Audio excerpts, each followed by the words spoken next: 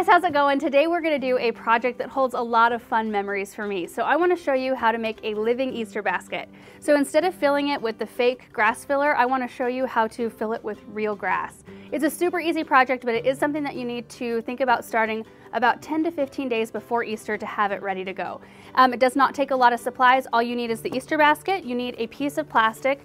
I mean, you can use a grocery sack, probably doubled up, or a garbage bag. I just have a piece of clear plastic here to line the container with. We aren't going to worry about drainage because this is super temporary.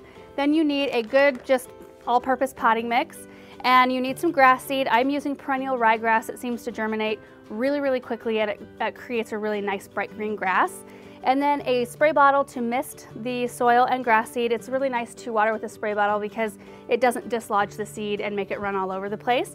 And then I've got a pair of scissors here to cut any excess plastic, and then a heat mat, which I will talk about in a minute.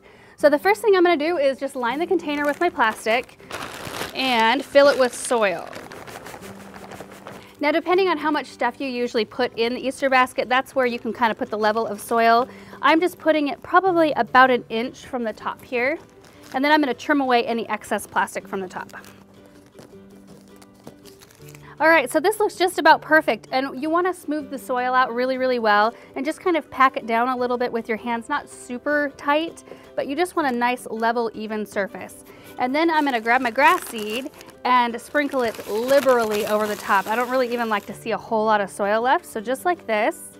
It doesn't take a whole lot of grass seed for this, just a couple of handfuls. We actually sell it in bulk down at the garden center where I work, so it's pretty easy to get a hold of just like 1/4 pound, which I still have a bunch left over. So, and it holds, so if you have leftover grass seed from this project, you can hold it from year to year and it will germinate. All right, so look at that. That is really covered with seed, but I would rather it come up super thick and look like a super thick, lush lawn on top of the Easter basket than come up kind of thin. So then all we really need to do is water it in. I'm just gonna give it a good watering with the spray bottle. But see how when I water, it doesn't dislodge the seed? If I were to water it with a watering can, it would make little rivers and channels through the top of the soil surface, and it would probably move the seed all around. And I really want the grass to come up evenly. And the last thing that we need to do is just cover it with a piece of plastic. And you can use saran wrap, you can use another plastic bag, just something to put over the top, just like this, to kind of create a little bit of a greenhouse effect. And you want to make sure to water your grass at least twice a day in the beginning. I usually check mine in the morning and then sometime in the evening. It's just really important not to let the seeds dry out once you've started to water them.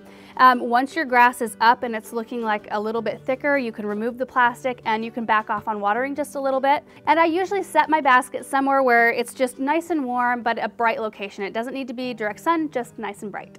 And if you're getting to this project just a little bit late and you think you may not have quite enough time to get the grass up and going, there is a way that you can buy yourself a couple of days. So seeds tend to germinate a lot quicker when the soil temperature is warmer. So if you happen to have a seedling heat mat in your house, if you are the type who likes to start seeds inside, you might have one of these. They're actually not very expensive. We'll link one down below. But what it does is you plug it into the wall and this little mat heats up a little bit, and so whatever you set on top of it, it'll heat it up. So if you set your basket on top of this, it'll heat that soil up and get the grass going a little bit faster. So this will buy you about 2 days.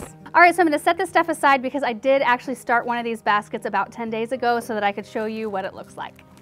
Look at this, isn't this so cute? So this one I started 10 days ago and this is how it turned out. So you can see all the grass in there, and I did arrange a few candy things in there just so you guys could get a sense of what it would look like when you have it all full.